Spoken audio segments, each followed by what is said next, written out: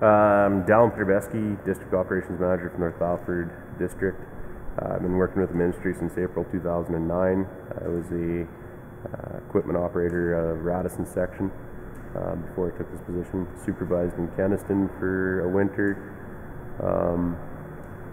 Other than that, I got two kids. Well, three kids. One stepdaughter, one daughter, she's 6. The other stepdaughter's 6. And you got a 7-month-old at home.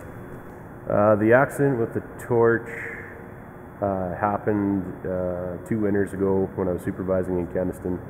We had a truck go down. We were already short on trucks. What seemed to be a simple fix at the time, it was a hydraulic fitting off of the wing toe lift cylinder. We went to repair the truck. We couldn't get the fitting out of the cylinder because it was up against the wing frame of the truck. So I worked with the mechanics to see if it was okay if I can just cut the wing frame a little bit to remove the fitting. When I was underneath the truck, I was laying on my side with my left ear in the air. I had a Helly Hansen fire retardant toque on at the time, but it must have rolled up. And when I was cutting the wing frame, I caught a piece of slag in the ear. Heard it bounce around in there and bubbled. Kind of lost a little bit of hearing for a bit. Went to the doctor immediately after, and there was no damage to the eardrum, but it was still kind of one of those things where, especially with my good ear too. I'm deaf in my right ear, so it was just kind of one of those things that kind of made you think how bad it could have gone. Worst thing that could have happened was the piece of slag would have touched my eardrum, and ultimately I'd have been completely deaf in my left ear. Close calls when driving plow. I've been through everything where drivers have cut me off unintentionally, given me the international hello wave with the middle finger, and cutting me off and almost running over my plow with the trailer they were driving. I mean, when I say almost, touching the plow, like our marker for the plow actually hit the trailer as it went by. That just doesn't happen once a day. That's a regular occurrence.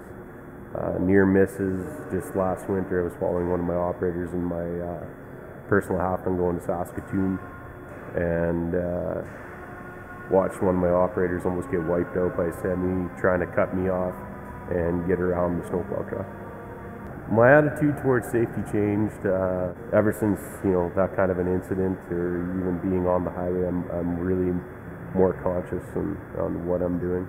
I know, even one morning, what really kind of sunk into me, even just around the snow plowing, I was getting ready on a Saturday. I got a call. I had my daughter, and she was, she just woke up. She was telling me, be safe, Dad, be safe, don't come home tonight. And I guess that's kind of maybe almost the turning point in actually feeling any kind of immortality, I guess. New employees, you think you can do it all. You can't.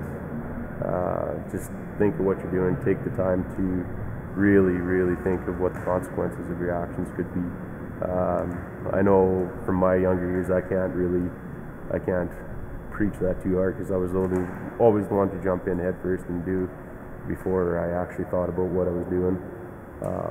But even stepping foot on that highway, I mean, really pay attention to what the traffic's like. You can set the tone right away and judge what the day is going to be like. So.